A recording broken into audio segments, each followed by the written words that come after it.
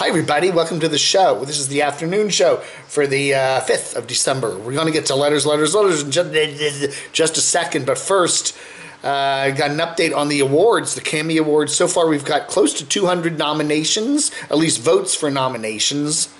Okay, so there.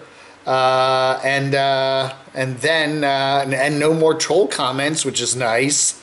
Nominations seem to be all over the place. There are a few trends that we can see right now. Some people are kind of getting more than others.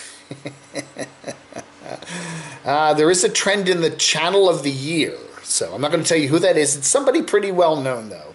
So anyway, that's all I see. That's just the nominations, okay? So next week, starting the 8th, we will have the voting for the actual winners. But if you haven't voted in the nominations categories yet, you still have until Saturday, at the end of the day on Saturday, okay?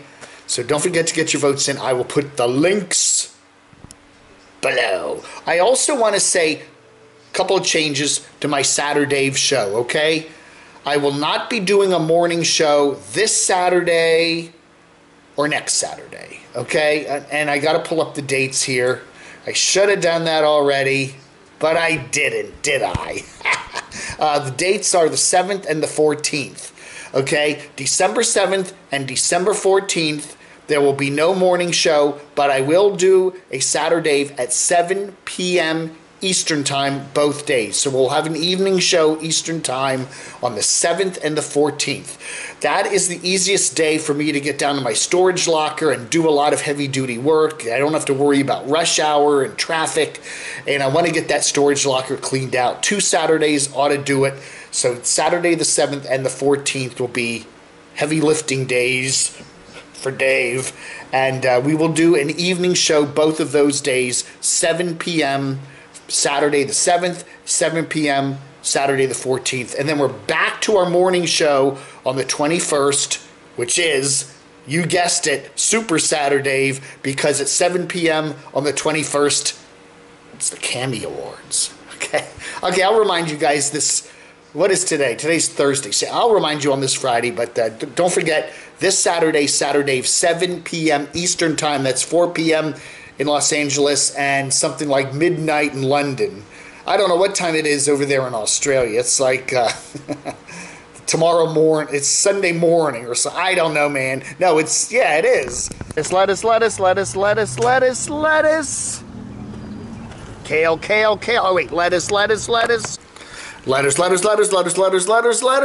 Emerald City. Entertainment is so bad today. That's why we end up watching RVers, good or bad. You know, I'll be honest with you, I am watching a lot of YouTube these days, but I'll tell you, the nomads are less and less of my time at the moment. I don't know. You know, I mean, there always is an ebb and flow with everything in life, and right now we're at a really how should I say, uninteresting spot in terms of a lot of the nomads. Everyone's just kind of huddled up together down there in Quartzsite or Parker or down in southwestern Arizona, and they're just photographing each other. We got a few outliers like Nomadic Fanatic and that are out somewhere else, but even they are kind of, I don't know, nobody's doing anything really like, wow, interesting right now. You know, it's just, I don't know, we're all kind of getting ready for Christmas and the holidays, and I don't know. I'm finding that when I go on YouTube, I'm watching other stuff. And I force myself to watch some of these nomads, and I shouldn't have to do that. I should want to watch them, shouldn't I?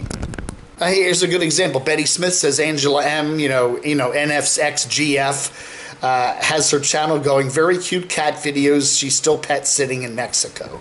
Yeah, I mean, I used to really enjoy it. She had a nice channel when she was traveling around doing things, but she's just kind of sitting there in the Yucatan or wherever, going to the beach. You know, it looks like fun, but it's just like, it's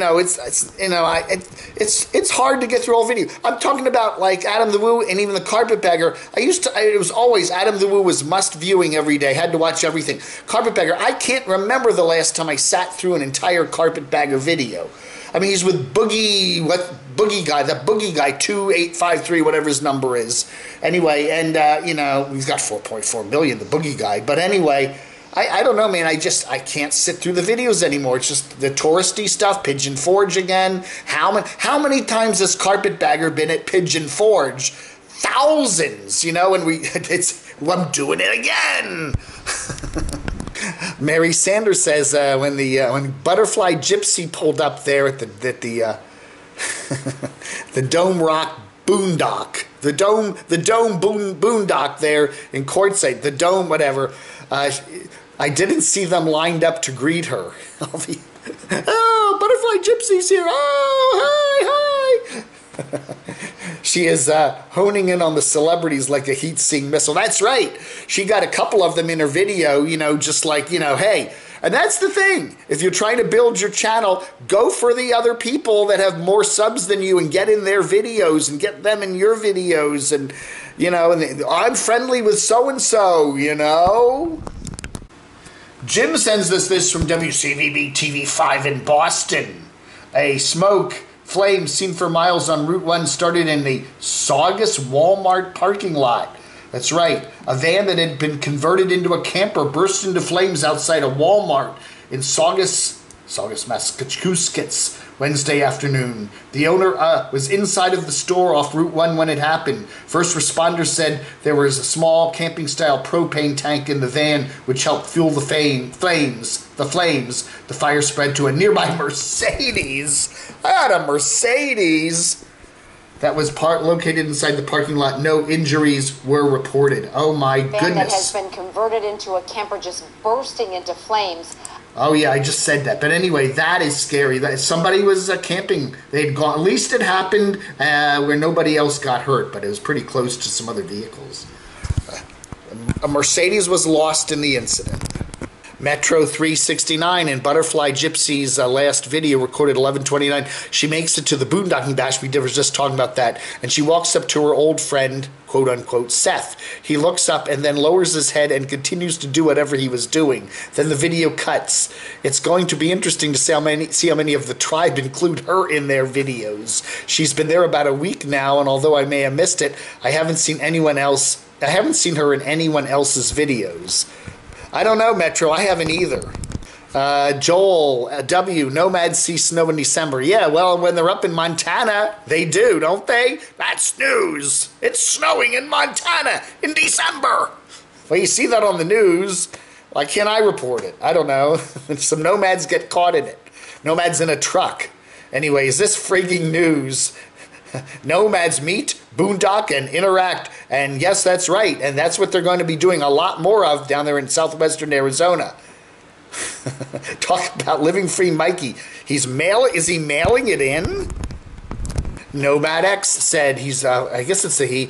I am fed up with RVers who let their rigs completely fall apart. Big rusty patches, dented fenders, parts held on by duct tape and rope. What's wrong with duct tape, huh?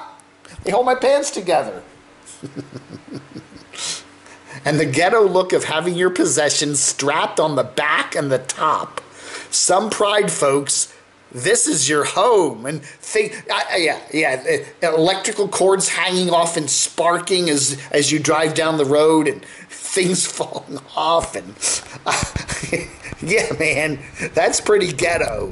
Taylor Rose writes, I was asking where Cheap RV Living Bob did his last live chat from because it didn't look like he was in a vehicle. He was at his sister's house, we are told. Thank you. June Osborne points out that there are bonus points given to nomads without teeth. So many have had long beards and are toothless. Do they grow their bushy mustaches to cover their toothless smiles? Has anyone else ever noticed this? Yeah, especially the women, huh? I have teeth. I got teeth. Well, I'm not a nomad either.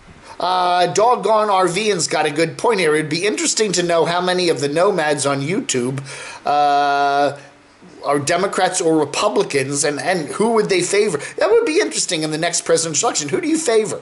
I don't know. It seems to me, I don't know. It seems to me the women I see on YouTube, the nomads, people like, Carolyn's RV Life and stuff like that. They seem to be liberals, but then a lot of the guys seem to be conservatives, like Randy, Nomadic Fanatic, and I don't know, man. I don't know. It would be very interesting at the RTR or one of these meetups to take a poll of, do you like Donald Trump? Do you think he should run for re-election? Who would you vote for in 2020? I don't want to get into politics too much, but it would be interesting to see which side of the spectrum most of the nomads are on. Good question. That's right. We were talking about having a Campapalooza, the Camo-palooza, this coming Labor Day or something. The Doxinator says, if we're going to have a Camo-palooza, I'm going to require airfare, lodging, meals, and booze. Well, if we have it in Pigeon Forge or somewhere in that area, Dollywood area, that's going to not be far from where I'm going to be living come January. I'm going to be in western North Carolina, so don't need airfare. Lodging, lodging, meals, and booze, but that'd be good. That'd be good. I'll take that. Or just send me money and I can pay for it myself. All right. Anyway, okay. Got several requests for this. Mr. Sting, who goes by some other names, has requested this, and I'm going to be doing this now and then up until the big 25th of December. So are you ready? Holiday troll,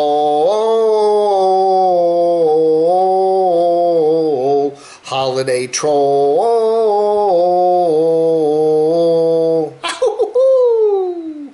Happy holidays, everybody. Don't forget to vote in the Cammy Awards. Do your part.